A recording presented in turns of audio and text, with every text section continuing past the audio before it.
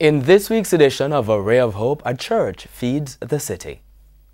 It was like a supermarket, but no cashiers. All these customers needed were shopping bags and enough hands to carry them.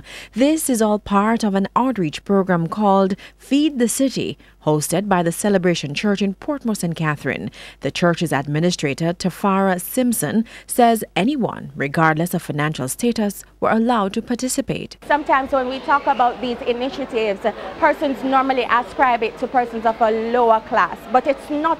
Today, there is no set criteria. Once you're here, you have a ticket to come into the building, you are going to have the benefit of whatever we're offering here today. You know, everybody has a need somewhere. Tables were packed with a variety of food and household items for the entire day, as members of the church catered to over 300 persons. The services offered extended into legal and medical clinics, as well as pharmaceuticals. Those working were all volunteers. When I undertook my legal studies, it was very difficult, and God was very gracious in his provision, so it's very fulfilling for him to give me opportunities to give back.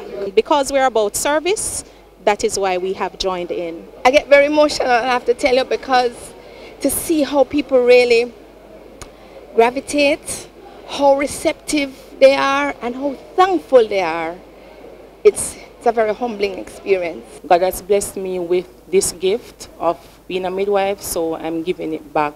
When you give back to the Lord, service, He will give you back a double portion. And today I receive a bag of goodies where I didn't have. It's a blessing, and it will help me for the week. Being an orphan, having had that experience, I know what hunger is like. So it's not everything, but it's a little to tide them over until give them some hope until they're able to get on their feet. This is the third staging of the event. The aim is to host it monthly. An appeal is being made for sponsorship. It doesn't have to be here at Celebration Church, but even however God has called you to serve in your local ministry, just to know that you're able to give back to others, it's an amazing feeling. With your Ray of Hope, I'm Shanella Perseus.